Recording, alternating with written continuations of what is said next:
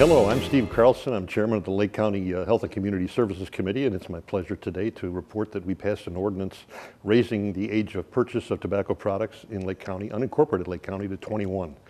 I'd like to emphasize it's only for purchase, it's not for possession. And I'd like to briefly say, I know many smokers, fewer than I used to, but I know many smokers, and they have a universal regret that they're sorry they started.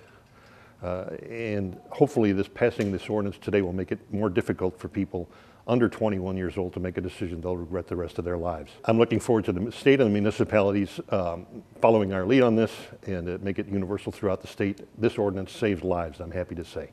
Thank you very much.